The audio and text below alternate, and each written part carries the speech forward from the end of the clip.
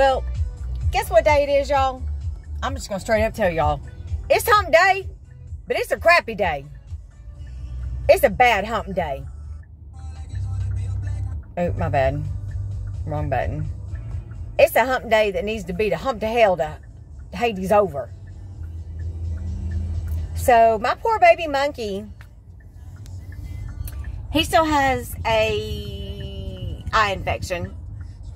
And so I called the vet today, because the vet that I took him to this weekend is not my regular vet, because my regular vet couldn't get him in. So I took him to a new vet. It's like an emergency vet. And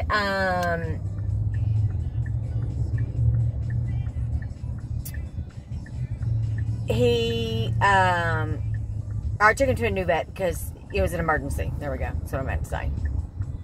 Because I couldn't wait. And so I called today and was going to take him in, and she's like, oh, we actually don't see patients on like Tuesdays and Wednesdays or Wednesdays and Thursdays. We only answer phones and emails. But take a couple of pictures, and I'm going to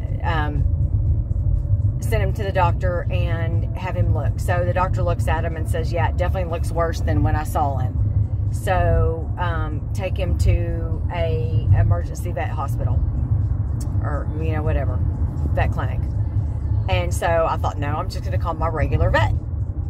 So I called my regular vet, and she said, well, we're booked today. And she said, but we will squeeze you in, bring him in at 3:30.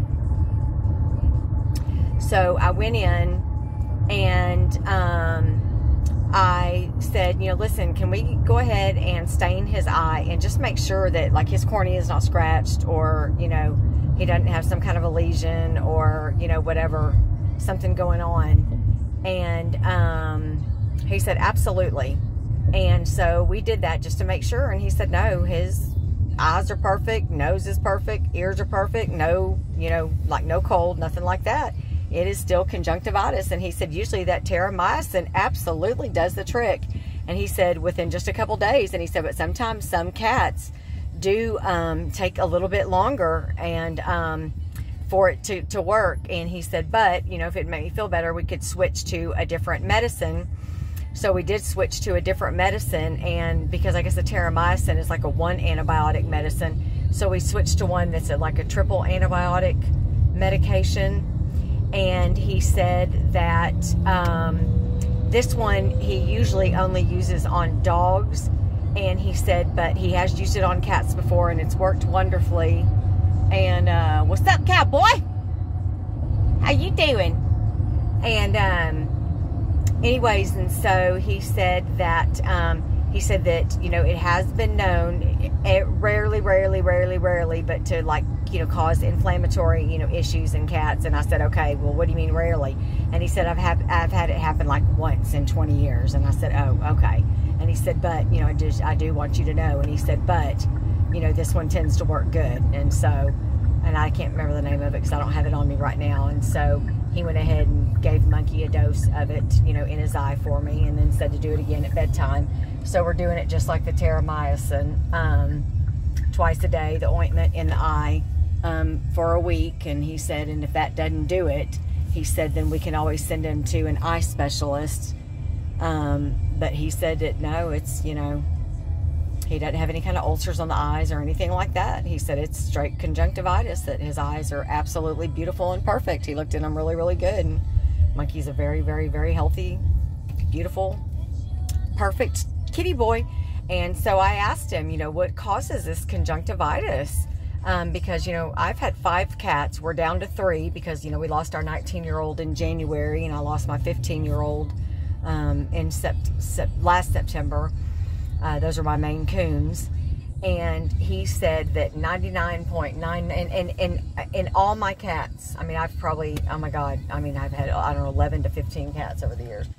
And I said, I've never, ever, and I know that conjunctivitis, you know, is very, very common in cats. But I said, I have never, ever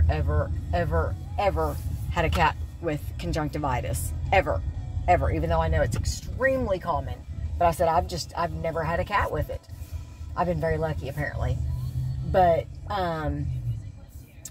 he said, I said, what causes it? And he said, honestly, he said 99.99999% of the times, he said it is 100% stress related. And I said, well, that sucks.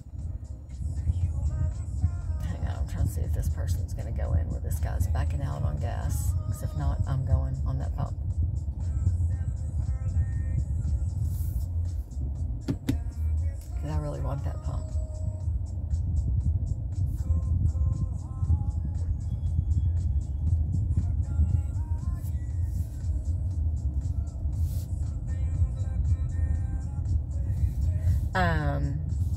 So I don't know what's caused it. I don't know what has like stressed him out or whatever recently, but yeah, so,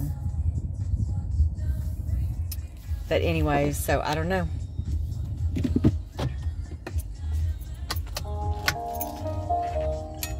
But something, so, but at least, I mean, at least I know his cornea is not scratched, so, I mean, I guess that's good.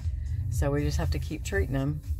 So, just sucks because I'm leaving for Houston tomorrow, which I hate, but I literally don't want to go. I don't want to leave him. Like, I literally do not want to go. I literally considered calling Houston and telling them that I have a family emergency. He's my family. He's an emergency. And, like, I literally am about to cry just thinking about it. So, I'm going to stop talking about it right now because I'm fixed to break down. But, I mean, it's like, you know, my girls are grown, so it's like, he's my baby. They're all my babies, all three of them. But there's just something with Monkey, like, he is so in sync with me. It's like, he knows when I don't feel good. He knows. It's like, he almost knows before I know when I'm fixing to not feel good. So, I don't know. But, anyways, aside from that, it's Hump Day.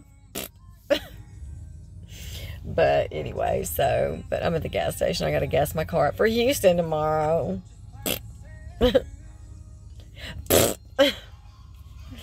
Anyways, but yeah, so I'll be back later though. I just want to tell y'all, happy Hump Day.